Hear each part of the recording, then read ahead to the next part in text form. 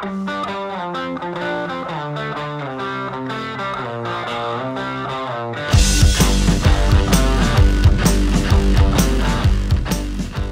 competition, a diver is required to either perform 6 dives or 11 dives, depending on the meet.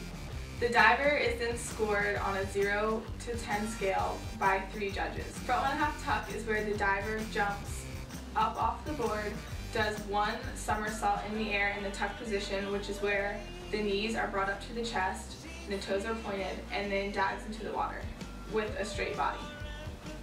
The diver is also able to do a front 1/2 straight, which is where the diver jumps off the board in the straight position, which is where your body is completely flat and tight, and does 1 flip in the air and then dives in.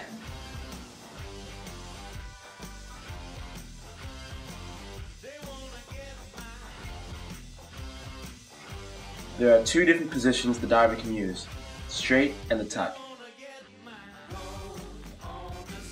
Rotational inertia is controlled by the diver's length of his body. Therefore, if the diver uses a straight or a tuck in the dive, he will either speed up or slow down. In the tuck position, the diver's rotational velocity will be faster. In the straight position, the diver's rotational velocity will be slower.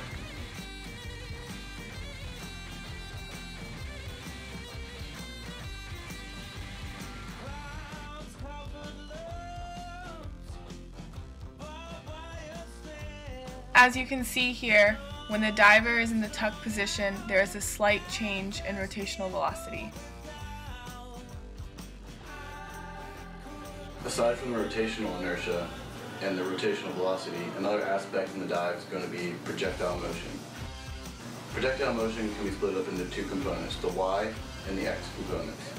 The Y component is going to be dependent on acceleration due to gravity and will be up and down. As soon as the diver leaves the board, the diver's velocity in the X direction will remain constant throughout the dive. Just a matter of time before you steal it. It's all